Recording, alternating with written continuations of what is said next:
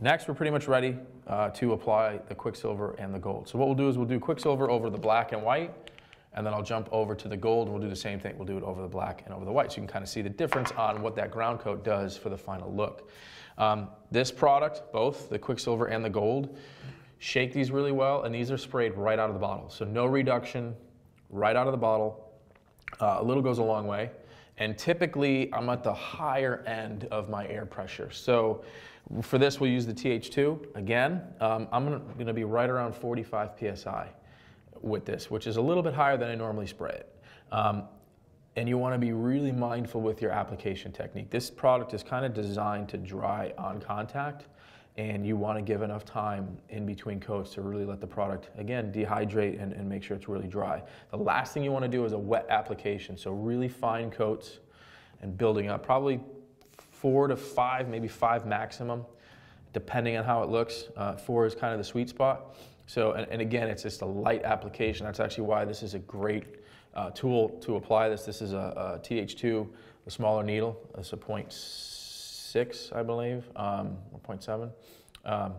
So a little bit higher air pressure. You really want to atomize that product. You want it to almost be dry to the touch as you're spraying it. So we're going to get the booth running, and we'll start spraying some chrome.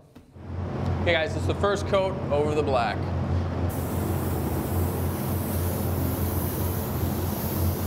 You can see I'm further away than I typically would be when I'm spraying, and you're really just trying to nurse this on. You're still being as even as possible, but really gentle with your application. I do not want this to look wet at all. That was basically one coat right there. So super, super ginger with how you apply this. We'll go on to the white.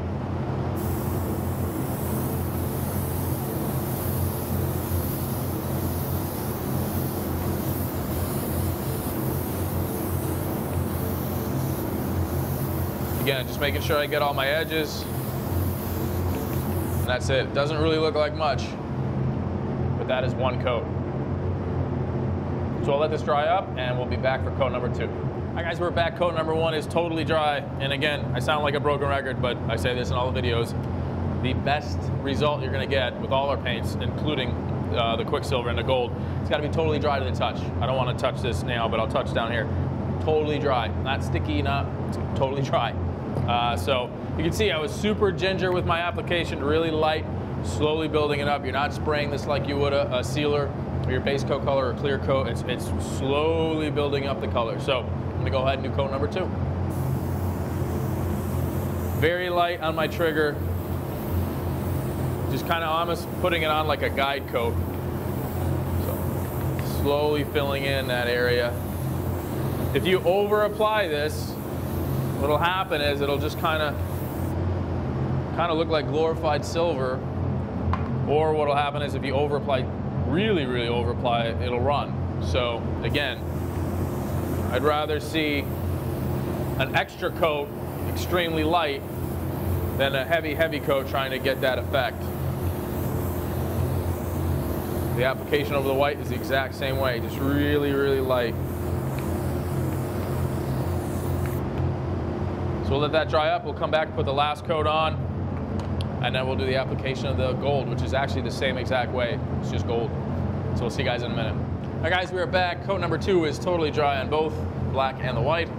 And now this is going to be coat number 3, and this is kind of the deciding factor of how much further we'll go. We'll probably do 4 just because we are putting it on really light. And again, light is the key. So this is coat number 3.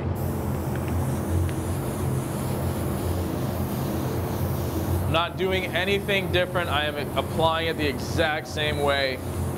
Extremely light on my trigger pull. I'm like not even a half trigger. This is just extremely light. Just kind of dusting this on, filling in the dark spots if I see any. That's it. So this is over the white. Same way. Nice and even.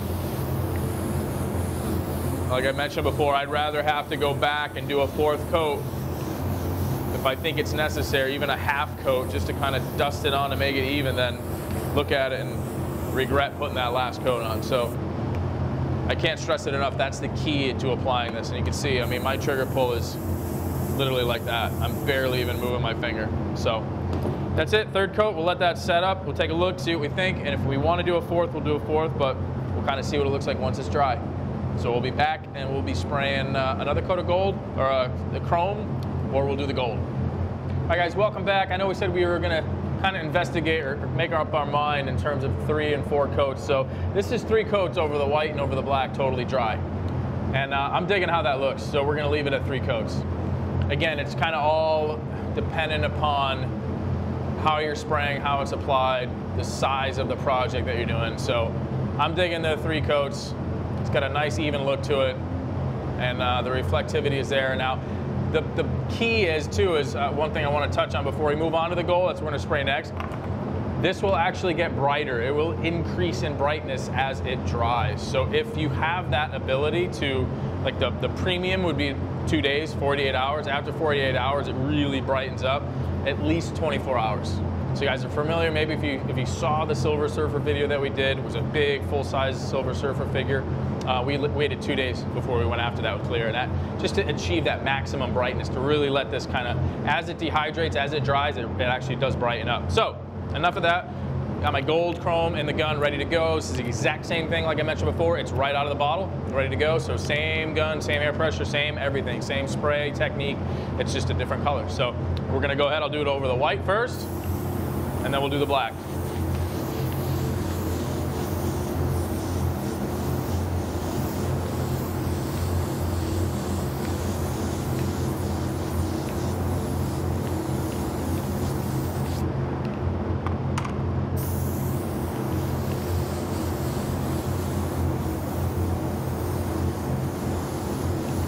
And again, guys, what I mentioned earlier, this is kind of the only time I recommend spraying this far away.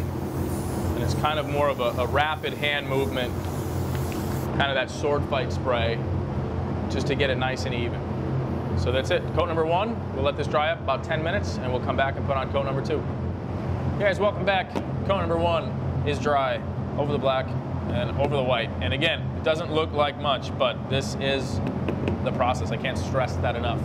Light coats, even coats, and build it up. So we're gonna go ahead and do coat number 2.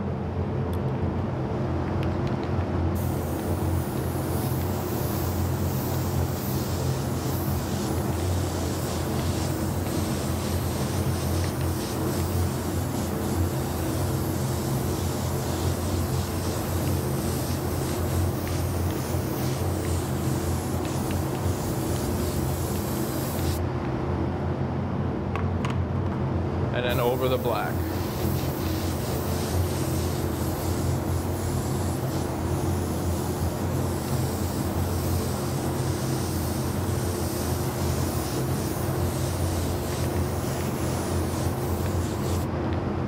So again, we'll let this dry up another 10 minutes. We'll come back and do our 3rd coat, and we'll see you in 10 minutes. All right, welcome back. Coat number 2 is dry. We're gonna go ahead and do coat number 3, and I think we're gonna kind of do the same thing that we talked about with the QuickSilver, where we'll kind of assess that after the 3rd coat and see if a 4th is necessary. But again, light coats, can't stress that enough. That's what we're talking about here. So I'm gonna go ahead and do coat number 3.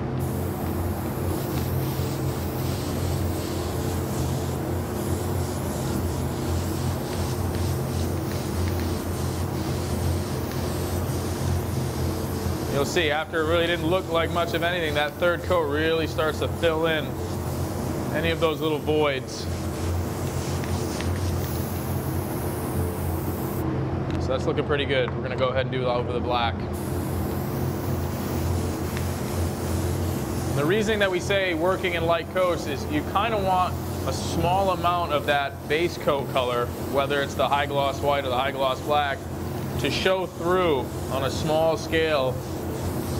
And that's gonna kind of give you that reflection on the flake, the particle that's creating that metallic look or that chrome look. So that looks pretty good too. We're gonna go ahead and let that dry up. We'll take a good look at it, and we'll make a decision if we're gonna do 4 coats or keep it at 3. So we'll see you guys in a minute. All right guys, welcome back. I opted to do a 4th coat of the gold over just to really clean that up and brighten that up. So we did 4 coats over the black and the white for the gold, and we did 3 coats over the black and the white for the QuickSilver. So these are totally dry. And while I have other samples that are sitting aside as well, so I figured at this time, before we clear these, we'll go into what I mentioned earlier about doing an anodized candy effect, creating that anodized candy. So for this, we'll do Carib blue candy. I like blue, and I think it's going to be cool over the gold because it's going to kind of bring it more of like an aqua color, more of a teal color, and over the silver, it's going to obviously look like bright blue. So the trick again for this is to make sure your base coat, in this case the gold or the chrome, again are really, really dry. So overnight is preferred. If you can wait 2 days, like I mentioned earlier, it's even better, just because that continually gets brighter. So dry time is your friend. If you're not sure, wait longer. It's not going to hurt you in the long run. It's going to give you a better result. So real quick off camera, I have mixed up some of our Carib blue candy. So if you guys are familiar with our other candy videos, we have a bunch of them out there. I kind of talk about mixing ratios and application and whatnot. 6-to-1 is typically my go-to, and when I say 6-to-1, I mean 6 parts of our 40/50, our UV-LS gloss 40/50, that's our candy carrier, to 1 part candy. But that's kind of my general rule of thumb. For this application, because we're trying to kind of build up a little bit lighter of a coat to create that anodized effect, I wanted a little weaker in terms of the concentration of candy, so I opted to go 8-to-1. And you can go as thin as you want. I mean, in terms of you almost doubling. If 6-to-1 is what I'm saying, you can go 12-to-1. And again, that first number, that's that 12, or in this case the 8, is the 40/50, not the candy. So it's 8 parts 40/50 to 1 part candy. And once you kind of exceed that 6-to-1, which is again my standard, kind of my benchmark, you might have to add a little bit more reducer, because now you have 6-to-1 typically sprays really well right out of the spray gun without reduction, depending on what you're doing. Smaller gun, you might have to add a splash like 5%, but 6-to-1 kind of sprays really nice without any reduction. But as you start moving away from that concentration of candy and having more 40/50, the 40/50 is thicker than the candy, so you might have to add 5 to 10% reduction depending on what your ratio is. So the same thing, when you mix that, mix it up really well, add your reducer, let it sit for about 10-15 minutes before you start to spray, get it loaded, which I have it loaded in my gun, and we're gonna go ahead and spray a couple coats. So we'll start with 1 coat on each, and then you guys can see what that looks like. When you're spraying candies, you wanna be a nice, even overlap, about 75% overlap, and you wanna make sure your gun is constantly congruent with the shape that you're spraying, right? So you don't want to spray, if this is like your flat edge, you don't want to spray like this or spray like this. You kind of want to keep it really, really parallel to the surface that you're spraying, because you want that evenness is key. So here we go. This is coat number 1 over the QuickSilver that's over black.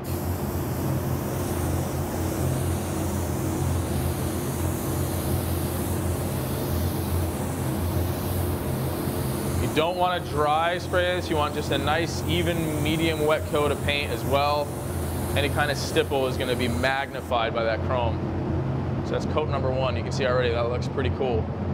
And that's the reasoning behind going lighter with that concentration. I don't want to darken this right up. You're going to kind of lose that metallic effect. You're going to lose that anodized effect. So even at 8-to-1, I could probably, like I mentioned earlier, step it up and go 12-to-1 to really thin this out and almost just tint it, where, I mean, to be perfectly honest with you, maybe 2 coats might be the end for these guys, because I'm really digging how that looks. So over gold, it's going to look totally different. It's going to be cool.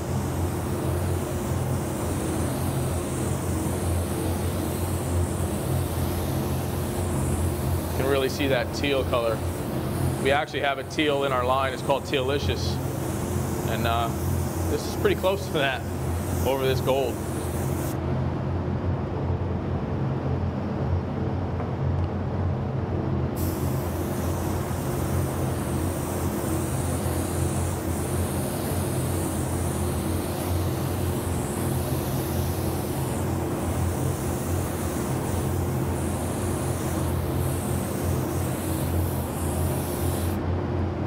All right, so we're gonna let these dry up. We'll come back and take a look, and we'll probably do 2 coats at least, and we'll see what we got from there. So we'll see you guys in a bit. All right, guys, welcome back. Coat number 1 is totally dry, and I'm actually really digging how that looks. So this is over the black silver, and this is over the white silver. and then over the black gold base, and then over the white, the gold. So I really like how that looks. I'm gonna do one more coat just to try to even it out a little bit. There's a few spots you can kind of see the gold through, but that's all I wanna do is just even that out. And again, it kind of points towards really thinning out in terms of the concentration of being able to build up. Because if you go too heavy with this, you're just gonna kind of wash out that metallic anodized look. So 2 coats is gonna do it. We're gonna let this dry up, and then when we're done, we'll see you guys after it's dry.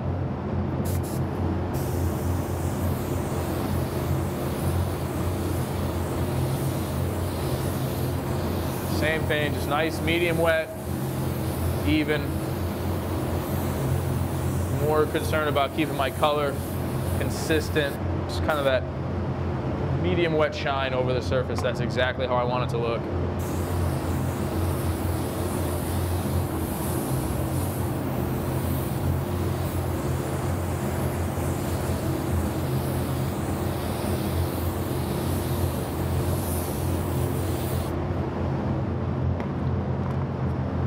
Again, I think it's pretty cool. It's a very stark difference you can see over versus the gold versus the silver, especially with this blue.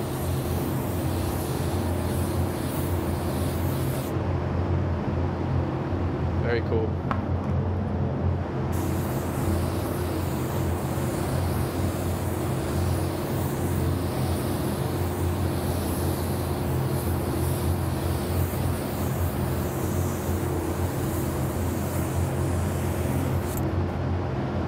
All right, that'll do it. We're gonna let these dry up, and we'll see you in a few minutes. All right, everyone, welcome back. Everything's totally dry, completely done. You guys can see the anodized candy in front of me, and I have the raw, the uncandied versions of those, the QuickSilver and the gold over here. And the only thing really left to do to wrap this up is to top coat all these. So we're gonna choose our 4053, our high gloss, our UVLS high gloss 4053, was what we're going to put down over the QuickSilver and the gold.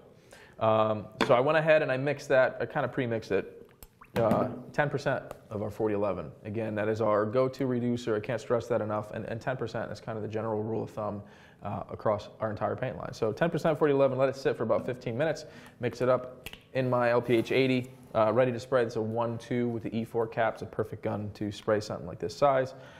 So we're going to go ahead and do that. And then what we'll do for the anodized versions, we're going to go ahead and use a 2K clear coat. The only reason that we're kind of recommending or leaning towards that for the application over candy is to prevent that bleeding. So basically with the 4053 or even our 4050, we have noticed that sometimes it does have a tendency to create kind of a re-wet, and it will kind of, the candy will bleed into that clear because it is kind of a similar material.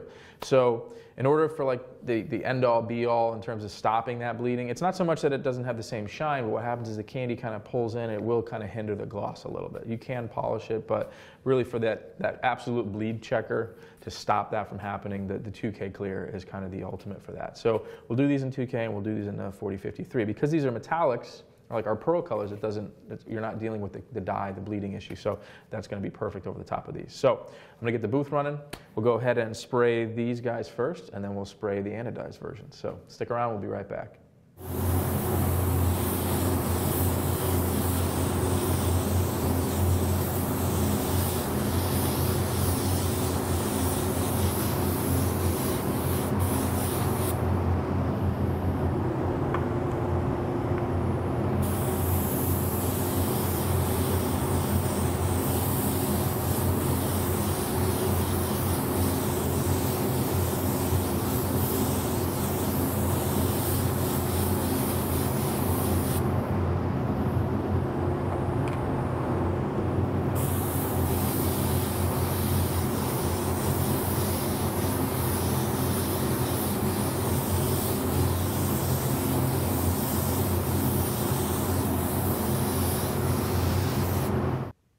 All right, everyone, welcome back. We are ready to kind of wrap this up. This is the final segment, just kind of the overview. I'll kind of go over a few things real quick. If you remember when we left off, we were doing our 4053 UVLS high gloss over the raw chromes, right? So we did it over the QuickSilver, we did it over the gold.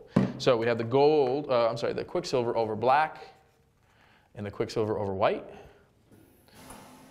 So it's a difference. It certainly is a difference. You know, it's not super, super in your face, but it's certainly a difference in the finish there. A little more smoky kind of a chrome. This is a little bit brighter. And then we have it over the gold. So there's the gold over the gloss black, the high gloss black, and the high gloss white right here. Again with the 4053 over the top. 2 coats. Looks really good. Great gloss level, really nice and clean. So then we'll put these aside here and we'll move on to our anodized candy. So these, remember, we did a 2K finish. We did a 2K clear coat over the top just because of the candies, you remember that. So this is the QuickSilver over high gloss white, and this is the QuickSilver over the high gloss black. Same exact thing, right? So we did silver over the 2. Really cool look, really hits the nail on the head in terms of that anodized look. And remember, this was only 2 coats of the Carib Blue, mixed at 8:1. So kind of extended out that mixing ratio because we kind of really want to let the QuickSilver kind of be the star of the show. I really want to let that metallic or that chrome look shine through, and you just kind of want to tint it. You don't want to mute it. If you spray too much candy really fast, it's just going to look like our regular Carib Blue over silver, essentially. So you'll be really wary on your mixing ratios and how you apply it. And then we have the same exact, that's Carib Blue over the gold, right? So we did the gold over black, the high gloss black. We did gold over the high gloss white. And then we did 2 coats of Carib Blue over that. So again, pretty big contrast in terms of the color, right? This is a lot more like the teal because of that gold. So yellow and blue make gold, right? So green. So this is a cool effect, really cool. Same thing, you can see through it. It's the key of kind of creating that metal, that anodized effect. So really cool. Again, the 4053 over these guys and 2K over that. And if you remember, the only reason we recommended a 2K over this is to kind of stop that candy bleeding. So for the candies and you're spraying candy, that's kind of the end all be all, where everything else across the board, all of our colors, from our Wickeds all the way up to our FET colors, the Hot Rod Sparkles, the Cosmics, all that, the 4053 works phenomenal. So I think that wraps this up. One thing I just want to touch on real quick when you're spraying, I mentioned it earlier. I just want to give a kind of few tips. Again, the star of this video is the high gloss white and the high gloss black. Much easier to use if you're familiar with our old version of the high gloss black. It's a little more forgiving. It's very easy to spray, especially on larger areas. You don't have to dry spray it as much. You could put it on medium wet just like you would spray a clear coat. If you are going to spray, and this is a big thing, mix what you want to spray for that particular moment. Kind of like essentially like a clear coat. You know, you wouldn't put it down and come back a couple hours later and spray the same clear coat that you mixed. Not that this is going to be catalyzed. It doesn't really get hard per se, but we have noticed the longer you let it sit with the reducer, right? Once it's reduced, the shine will kind of come down a little bit the longer it has to stay. So basically, if you're going to spray what you're going to spray that day, right? So like a 6 to 8 hour kind of time frame, mix it that day. If you put it down and let it sit overnight and come back tomorrow and continue on spraying, you might notice that there is a loss in the gloss level. So just kind of keep that in mind, food for thought, right? So what you're going to spray at that particular moment, mix that and use that. It's not that it goes bad, like I said, but through things that we've done in projects, I have noticed that there's a little bit of loss of gloss if you let it sit overnight or like the next day or especially 2 days. So just food for thought for that. And if you are going to polish, if there is a necessity to polish these, your ground coat, because again, remember when spraying either the QuickSilver or the gold, you really want a nice smooth surface. So the less orange peel, the less kind of any kind of surface imperfection you have, the better this final look is going to be, just because it is that reflective. It's kind of picture like you're trying to create a mirror, right? So you want a nice crisp, flat kind of a reflection. Dry sand the 4050, or I'm sorry, the gloss black and the gloss white. Do not wet sand them because you kind of run the risk of kind of a re-wet issue. So dry sand it if you do have to polish it, and try to keep it just to the point where you're spot nibbing, you know, just kind of surface imperfection relief. And remember, when you're spraying that, you kind of want to spray it again like you would the clear coat, nice and even. If you're a little wetter here and a little drier here, you will see that as it dries, right? So it's where it's wet, it might kind of flow out too much, to the point where you could cause a solvent pop, like we talked about too, an over application of our UVLS products. You don't want to just hammer them really on. You just want a nice medium wet, and it's going to flow and level on its own. But don't dry spray it either, because it's not going to basically acclimate. So if you have dry spray, it's going to kind of just continue to stack, kind of like if you're spraying a metallic, you kind of start creating a fuzzy look. So really imperative to be really kind of exacting with your overlap. 50% overlap, nice and even, medium wet, and let each coat really dry thoroughly between coats. And that goes with all of our paints. So I think that wraps this one up. A lot of information, I know, but again, really cool effects you guys can create with our high gloss and our high gloss white and black, and our QuickSilver and our gold products, and our 4053. So for Createx Colors, I'm Chris Arpin.